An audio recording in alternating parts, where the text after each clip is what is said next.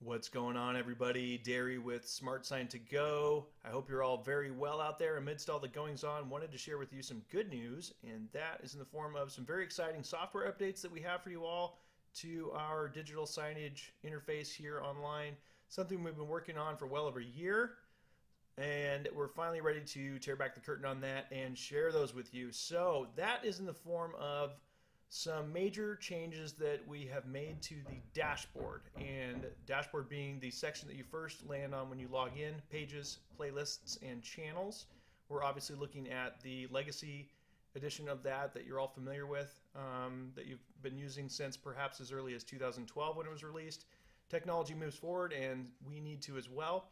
So this video is all about how we're adapting to keep up with that and really take advantage of what's possible. So I've got a couple other tabs opened up here at the top with the new dashboard. So what you're looking at currently is just a very simplified view of, I've got a couple pages here, one playlist, one channel, just to keep things simple to start out with. Let's take a look at what that same view looks like in the new dashboard. So I'm going to click on this tab here, and boom, here we are. Da, da, da, da, da, da, da. All right, so the first thing you might notice is that it's a lot brighter, and that's because there's a lot more white space. And that is generated from the fact that the new dashboard is what we call responsive. And that means that it is able to adapt to different sizes of screens. So whether you're interacting with the software from your desktop, your laptop, your tablet, or your mobile device, the software will adapt and take up as much use of the screen size as possible so that you're not cramped.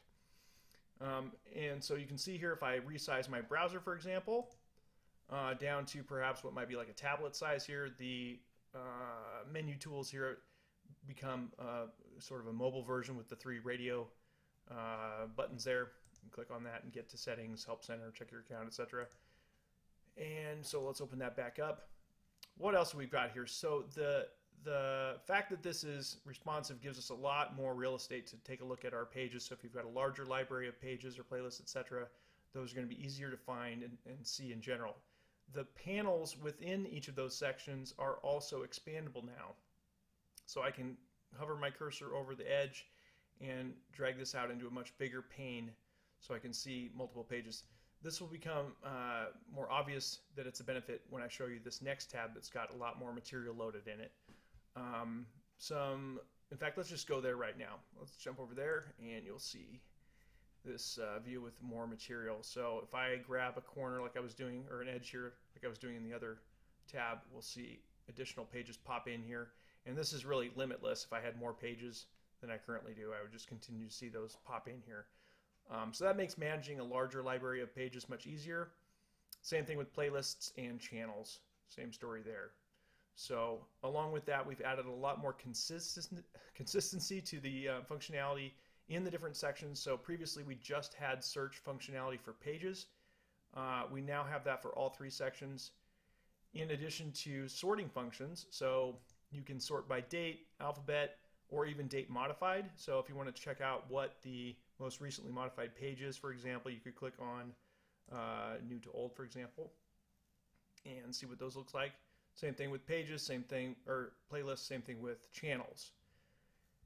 Okay, so some other things to keep in mind here is the view looks a little different also when you're in editing mode. So if I go and jump into one of these playlists to edit it, the functionality is the same, but it's responsive. So we're going to see a much longer film strip than we're used to, which again makes it easier to manage a larger playlist. And of course, if this actually had enough pages in it that it was going to overflow to the end of this film strip here, I would have another film strip generate below it. Same functions as we're always used to. So preview the playlist, you can edit playback durations like you're used to, etc. When you're done editing, you just click the little X at the top right of the window there to go back. And then same thing with channels. So another major change with the dashboard here is the icon that we're using for channels. So gone is the cute retro looking TV that I always enjoyed. We're now on to a different representation of that, which looks like a little radio tower, and we feel this is going to help eliminate some confusion that we sometimes heard feedback on from the TV icon view of things.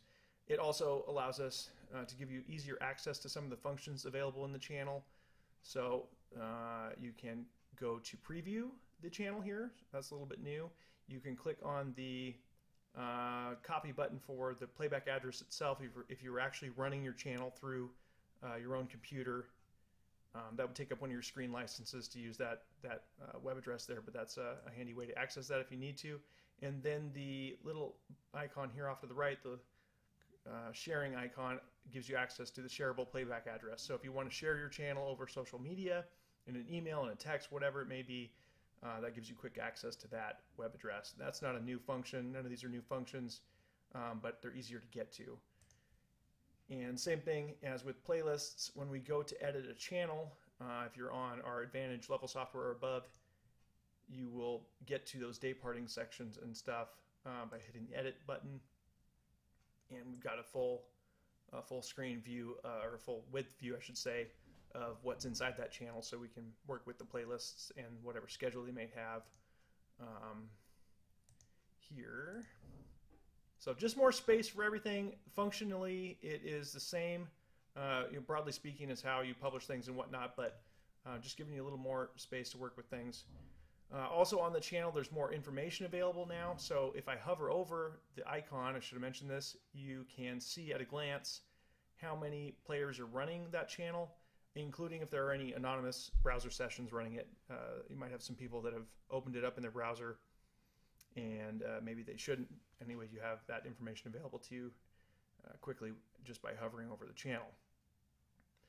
Let's see, what else have we got here? So major other addition, which is only sideways related, is the addition of totally overhauled sample page library. So if we go up here to sample page, we have a lot more pages available to you now. I think it's like 130 pages or something, where we had maybe, I don't know, 20 or 30 before.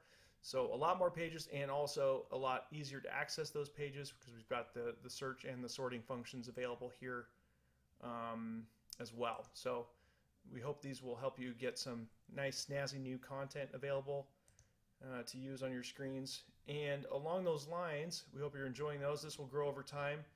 If you're on our enterprise tier of software above, you can now also make your own sample page library. So if you've got specific material that you want your people to be using in the form of templates or pages of any kind, you can click on a page and choose share.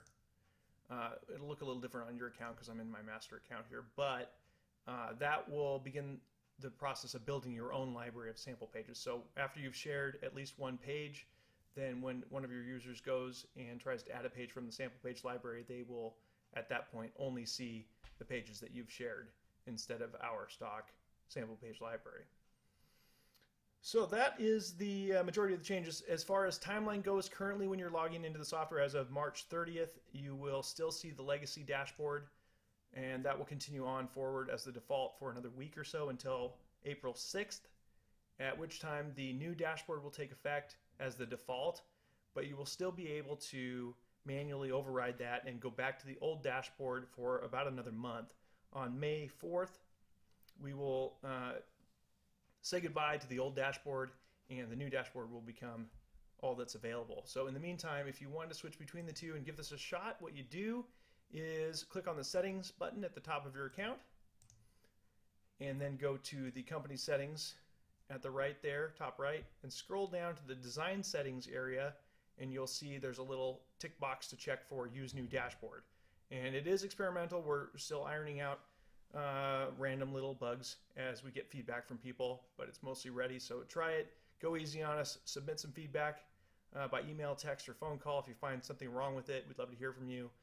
Don't forget to scroll down and hit the save button after you've made that selection, and then when you go back to your dashboard, you'll find whichever dashboard you've chosen. So that pretty much sums it up. We look forward to hearing from you guys on how you like this. Hopefully you do. Hopefully you're all well, like I said before. And so yeah, thank you for your time and enjoy. Ta-ta.